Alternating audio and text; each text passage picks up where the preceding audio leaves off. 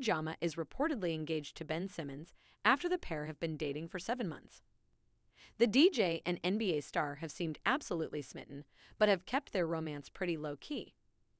Now it's been reported that Ben popped the question over Christmas, but the couple are keeping the news quiet, only having told close friends and family.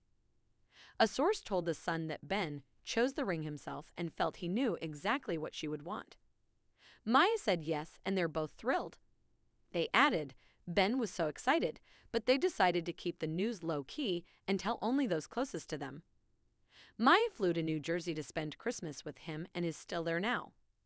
The pair have kept their relationship very private, but confirmed their romance when they attended Wimbledon together during the summer, putting on a PDA-filled display.